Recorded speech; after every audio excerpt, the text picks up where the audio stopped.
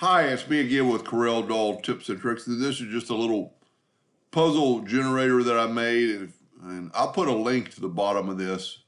I've already got a link on the video I did, but I made the puzzle and then I grouped it all together, and then I'm going to take this picture of this fine animal and go to Object and Power Clip, place inside framing. Because this is grouped together, it'll frame it around. And, you can play with it, you can edit it, move him down where his ears are more visible, and then put finish.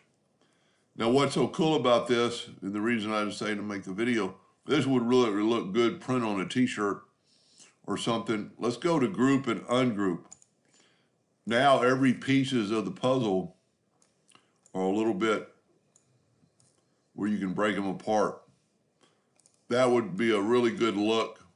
And I don't have much artistic ability as far as how far you'd want to space them, or, if you want to put a little twist to it, or, whatever.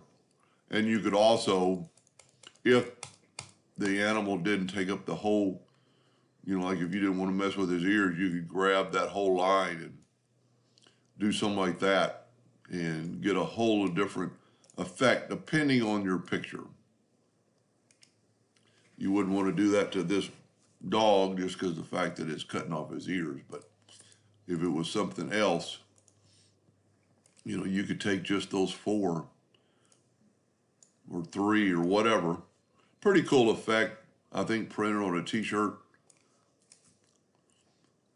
because it doesn't have to be a puzzle. It just looks like a puzzle, and it would print like that. Hope that helped. Thank you for